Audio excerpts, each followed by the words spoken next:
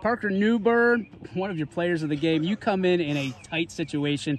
For you, what are you telling yourself? What are you going through mentally on the bump with a game as tight as it was, with Mooney coming back and doing all that stuff? How do you stay composed? Just try to have a bunch of energy out there and just be confident with it. Just basically think you're better than everybody and go out there and throw.